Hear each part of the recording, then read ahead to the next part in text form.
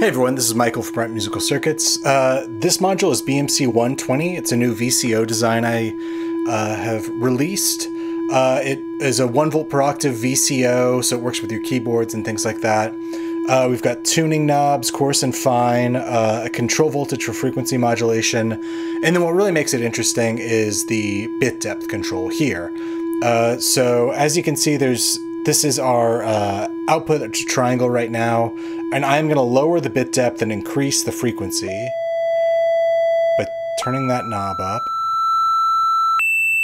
And you can see that these dots are becoming further apart until it eventually just becomes, 4 sets. So we're having less different changes in voltage per step. And then we're going the other way. And here you can see the lines are getting a lot smoother. So here we have an 8-bit output, so that's 256 changes in voltage versus our 2-bit output, which just says 4.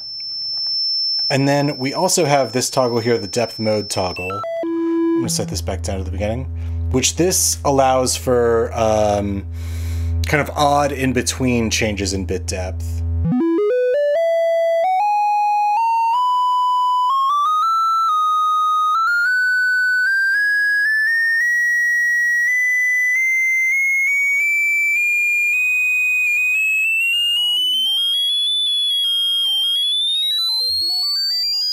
And you can hear a little bit of heterodyning in the background there.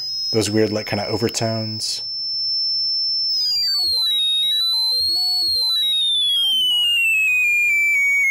And we've been looking at the triangle. Let's look at the saw output as well.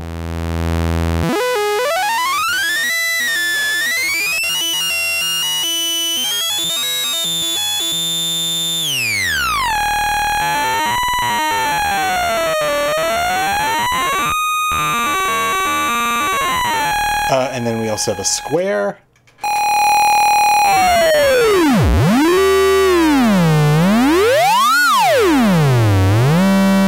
I'm going to set the depth mode back to normal.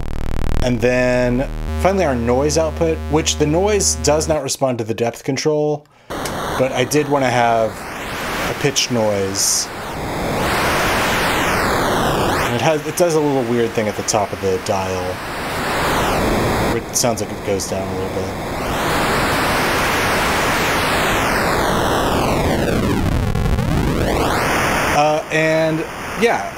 So in addition to our frequency control voltage, we can also do depth control voltage. So let me switch this back over.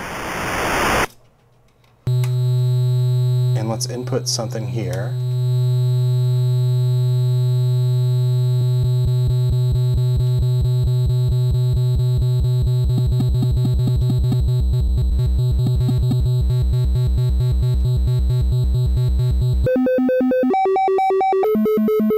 And I'm using a keyboard to control it as well. But so we're getting these octave jumps just from inputting a triangle wave LFO there. And then we also have a sync input.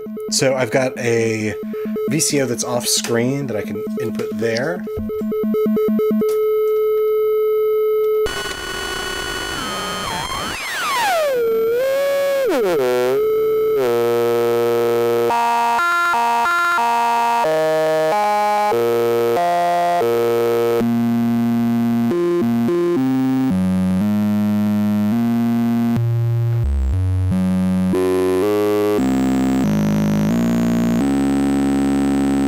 And then let's try a little bit of frequency modulation using that same VCO. There is a limit to the frequency you can input for frequency modulation.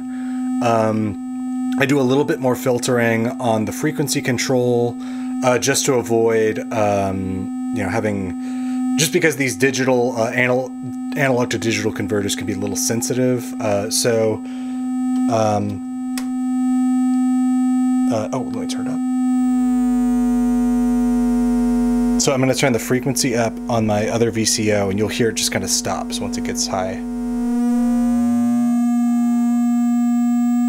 So it just seems like there's not really any modulation going on there.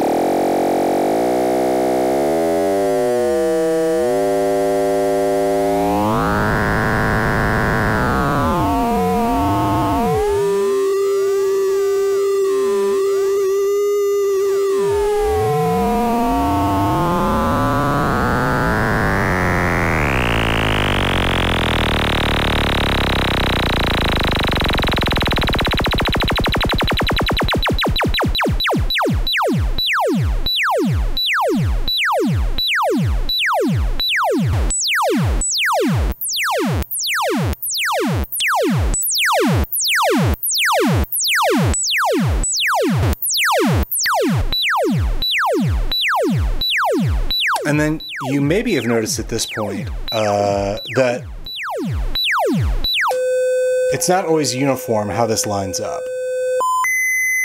So here you can see that's pretty evenly spaced. And now you can see it's a little bit closer, the two in the middle.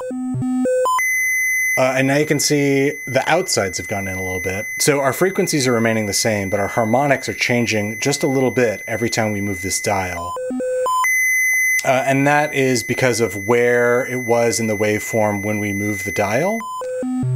So that's just a little quirk of this that I actually like, and I wanted to keep in because I thought it made it more interesting that the harmonics were a little bit unpredictable with it, without being like wildly different.